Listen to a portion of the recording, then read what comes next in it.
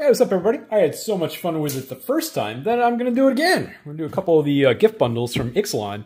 Because the collector boxes have gone absolutely nuts. The set boxes are holding on very, very well. And this still feels like a deal. So, we're going to do this. If you watched the first time I did this, that went really, really extremely well. I don't expect that to happen again. Let me just state that for the record.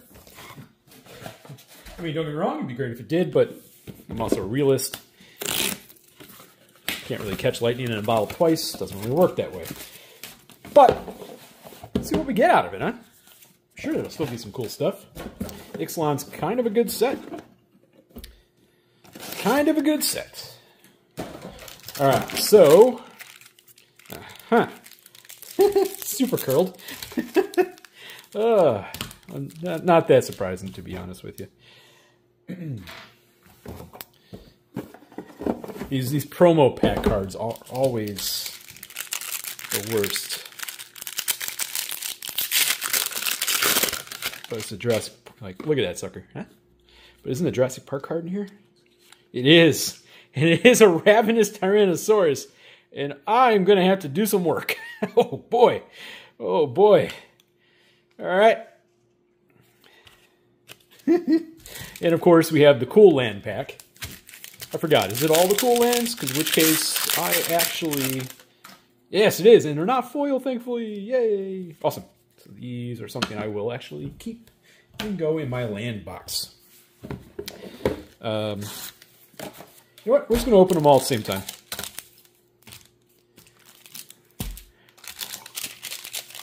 And let's see what we get out of this one that I'm going to have to do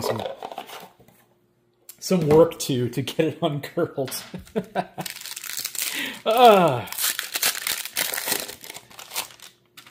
Honestly, these are really cold because they came right off the truck. And that's part of the problem. Plus, it's super dry here right now. Anyway. Okay, we got Ellie and Alan, paleontologist. So, and a bunch of now Junklands. Alright. So that's fun. Ravenous Tyrannosaurus is an awesome hit. Ellie and Ellen, neat card. Not really a hit of those, but still a neat card. But that's part of the deal of getting the gift bundle, right? You get a Jurassic Park card.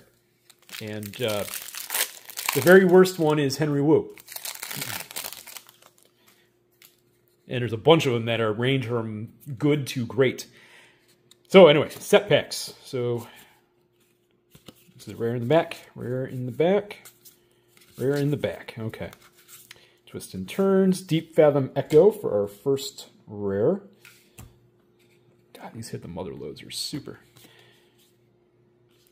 Fabrication Foundry. The Ixalan didn't have a terrible list, so let's see what we can find out of that too. Thrashing Brontodon, Inti to start us off with solid rare. Sunshot Militia. Inti's kind of funny. It went from like kind of being bulk, almost borderline like not bulk, and then very quickly shot up like $3-4, and then it stayed there. Jurassic Park Land, Polanyi's Hatcher, Tectonic Hazard, and Dina off the list. That's the thing. Dina's a really good card. Really, really, really good uncommon out of Strixhaven. Unquestionably good uncommon. Since it also saw a massive reprint in March of the Machine, it didn't really need to be on the list. But out of a random card to pull, if you didn't already have a copy, it's not the worst thing in the world. Uchbenbach and Kellen. I look forward to whatever Kellen's story is being done.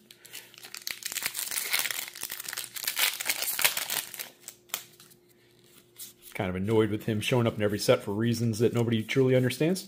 Bitter Triumph. In fact, you can actually go on top. Bartolome. Unstable Glyph Bridge. Okay. And the rare pile's already falling over because of the... okay, so 3 more. Because of the hit the mother loads that are super curled.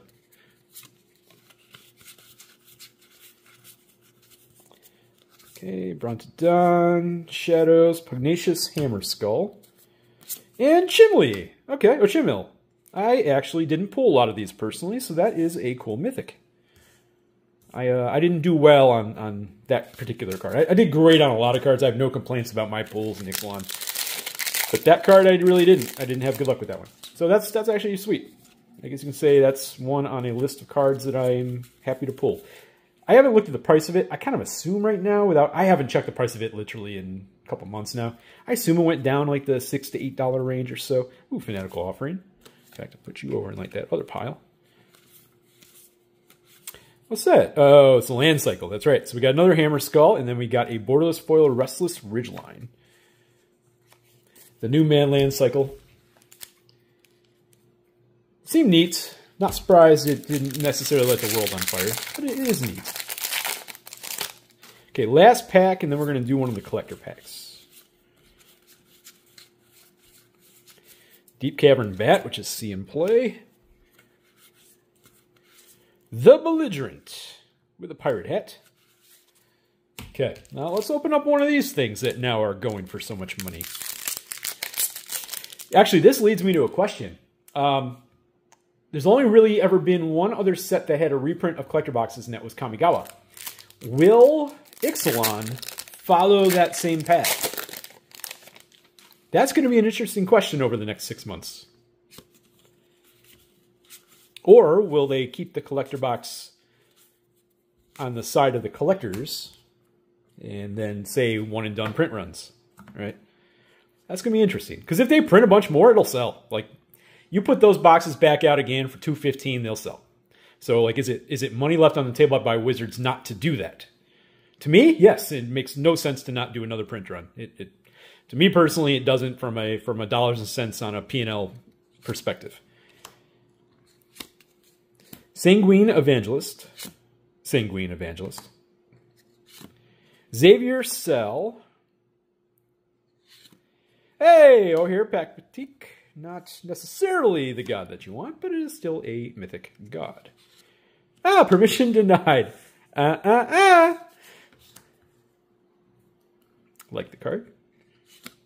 And Squirming Emergence to finish off that collector pack. Okay. Let's get into the other of these. Yeah, that's going to be a fascinating thing, at least at time of the filming. Are they going to reprint that again? Part of me... Oh, Resplendent Angel. That's a neat mythic. Okay. Another one I didn't particularly get out of my boxes. Having said that, I already had a copy that is in my Angel deck, and I don't think I ever needed another copy, so I didn't care. But, still neat. Mountain. Zoyoa.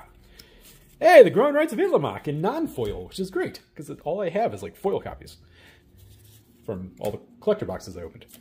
And I didn't get any out of the set boxes that I opened. For me, anyway.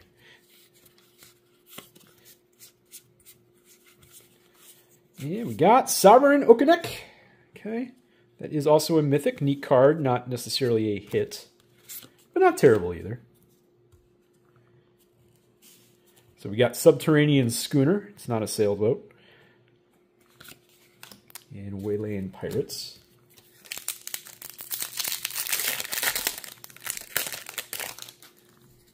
That's the thing about opening bundles.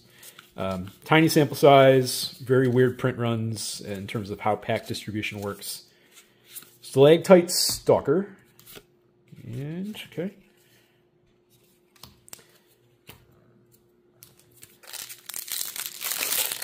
You can't really go into these kind of expecting to hit a certain card. You kind of, you can hope it. You can hope for whatever you want. Whale of the Forgotten. Okay. But this feels more appropriate. Which is also kind of why, those Jurassic Parks cards add that extra element. Like, what is the Tyrannosaurus at?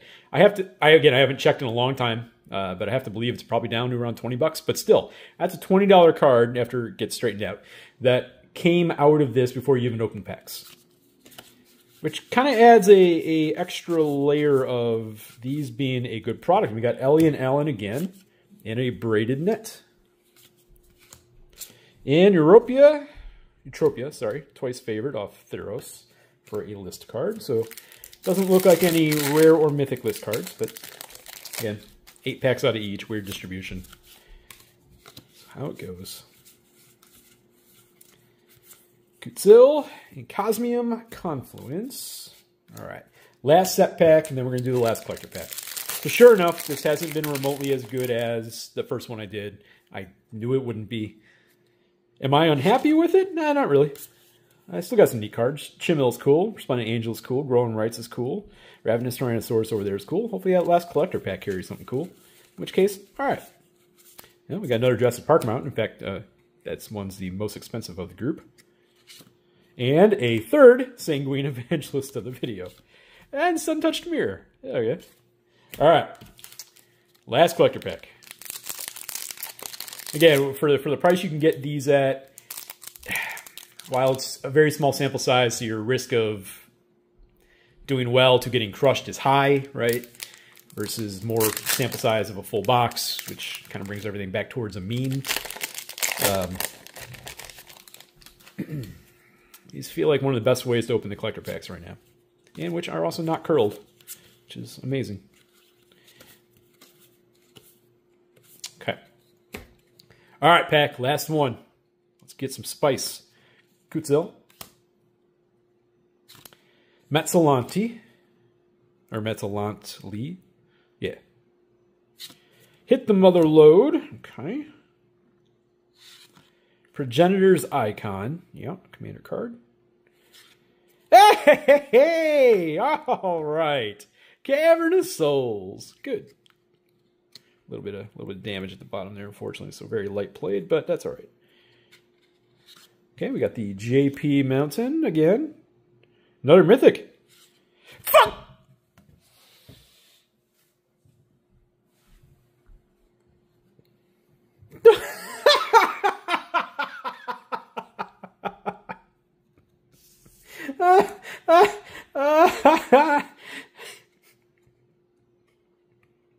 Yeah, okay. Mana Crypt, special guest. It's in the regular version, but who cares? Who cares?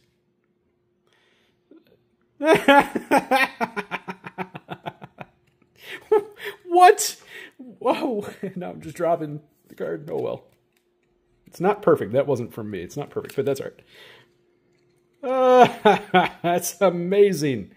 Okay, so here I am trying to show like the reality of sample sizes and all that, and then the box is just like, yeah, this wasn't the greatest opening you've done, and even though you're kind of happy with it, you know, we're not going to let you talk trash about us.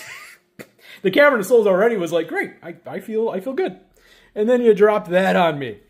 No way. That pack had both the Cavern of Souls and a Mana Crypt. Sheesh. Folks, this is not the back-to-back videos. This is not what you should go into this expecting. This is dumbest luck of the highest order. That's what this is. Oh, God. Well, thank you for watching, everybody. Here I am trying to think that I'm trying to show what a normal box would look like, or normal 2 boxes of these, and I felt I was kind of on pace for that.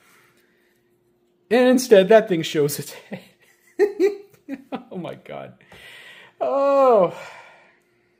Yeah, again, don't get 2 of these like I did on this channel thinking you're going to hit a Mana Crypt and then leave that disappointed that you didn't hit a Mana Crypt. Please don't do that out there. But having said that, that's awesome. Thank you for watching.